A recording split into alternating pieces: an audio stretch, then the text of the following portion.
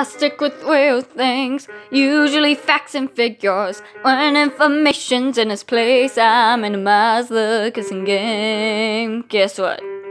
I don't like guessing games or when I feel things before I know the feelings. How am I supposed to operate if I'm just tossed around by fate?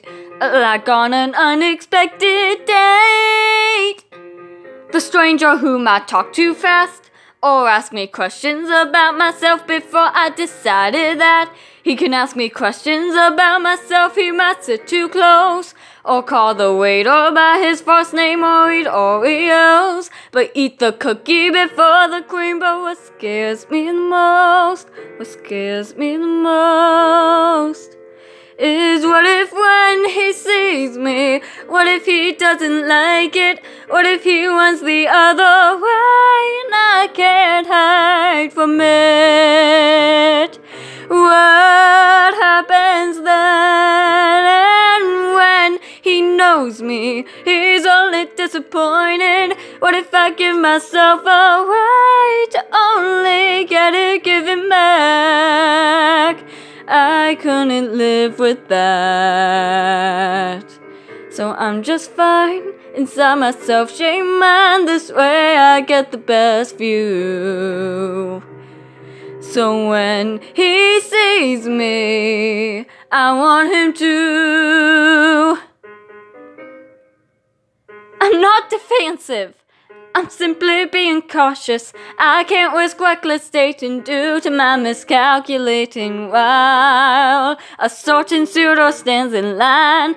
I've seen in movies, most made for television. You cannot be too careful when it comes to sharing your life. I could end up a miserable wife. Sorry girls, but he could be criminal. Some sort of psychopath who escaped from an institution somewhere where they don't have goals. He could have masterminded some way to find me. He could be colorblind. How untrustworthy is that? He could be less than kind. Or even worse, he could be very nice, have lovely eyes, and make me laugh, come out of hiding. What do I do with that? Oh God, what if when he sees me, I like him and he knows it? What if he opens up a door and I can't close it? What happens then? And when he holds me, my heart is set in motion. I'm not prepared for that. I'm scared of breaking open,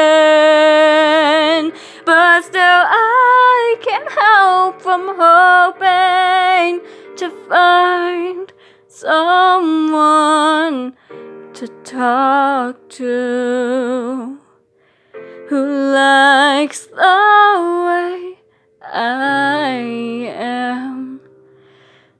Someone so when he sees me, wants to again.